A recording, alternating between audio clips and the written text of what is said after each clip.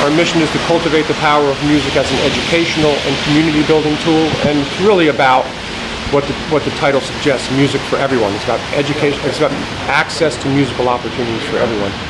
Keys for the City is our third year doing it, and this is about community building.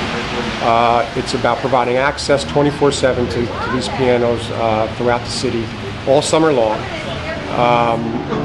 Because if the past 2 years has been an indication, there'll be thousands and thousands of magical musical moments occurring around those pianos. People who might not even look at each other or say anything, well, next thing you know, they're going to be sharing a song around a piano.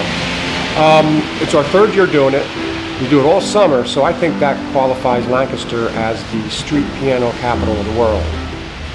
The thing that makes this program so special is the way that the Lancaster community has embraced it. When we proposed this 3 years ago, people said we were crazy, that these pianos wouldn't last a week before they were vandalized or broken. But the city and the people and the citizens have been incredibly gracious and supportive and nurturing, and they have taken care of these pianos.